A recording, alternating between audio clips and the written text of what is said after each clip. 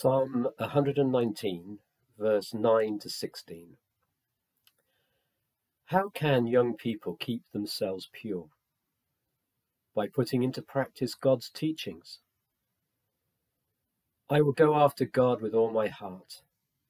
Please, Lord, keep me on the straight and narrow.